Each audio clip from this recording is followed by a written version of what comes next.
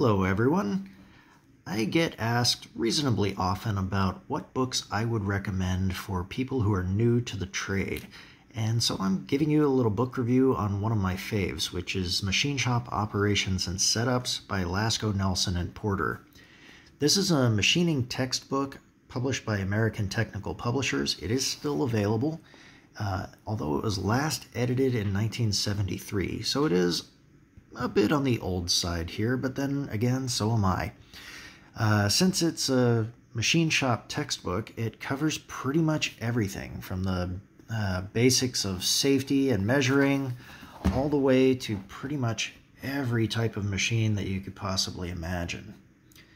The measuring section covers everything from scales to micrometers and pretty much everything in between. The measuring section also has some exercises for reading micrometers, so if you're not particularly confident in your abilities there, that's a good place to start.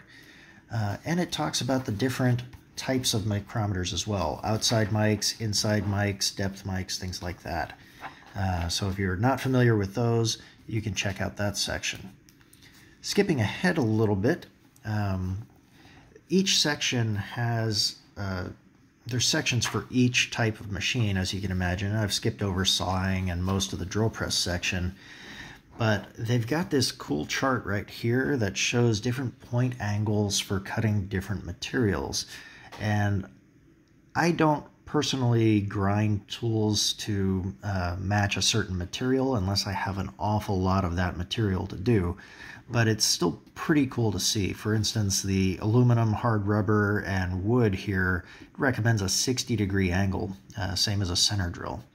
Like I said, I wouldn't normally do this. I would just use the drills right out of the box, but it's still pretty nifty to see. Now each machine gets an overview that shows things like parts and anatomy and things like that.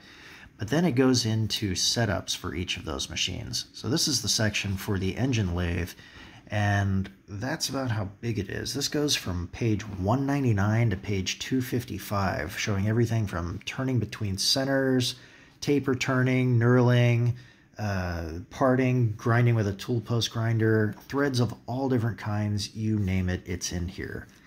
It is a bit out of date because it shows the rocker style tool post and says that that is the most common type of tool post. That probably wasn't even true in 1973, but that's good because even though it is out of date, it covers things like the shaper. The shaper's really not covered in a whole lot of areas, so having something like this that is a little bit older is nice because it shows a lot of setups and operations that you can do on the shaper, and that's information that you just don't find in modern textbooks anymore.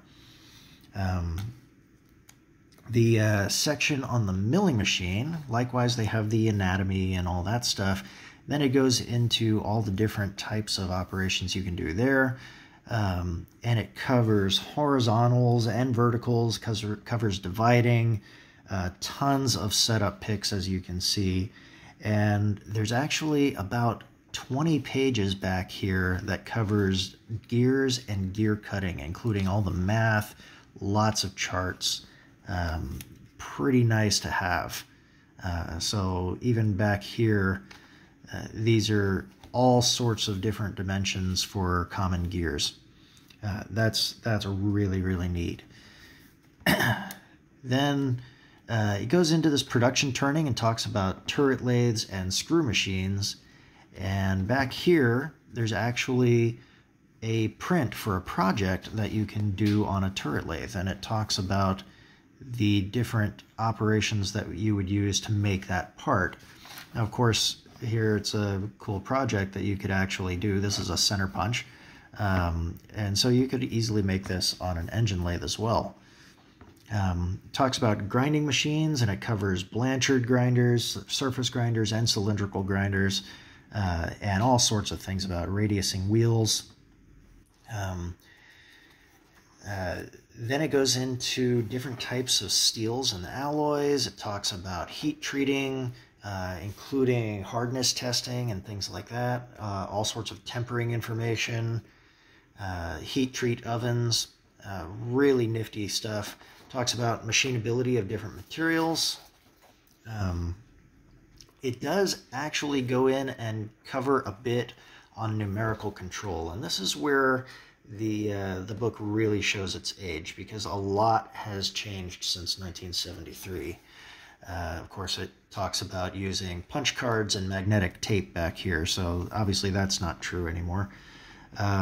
It talks a little bit about electrical discharge machining and those types of operations. Again, a lot has changed since then, but it's nice that it gets covered.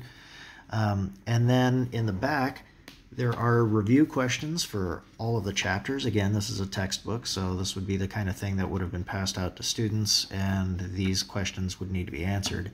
And then there are just a ton of handy charts in the back with thread information, drill charts, goes into speeds and feeds for different materials.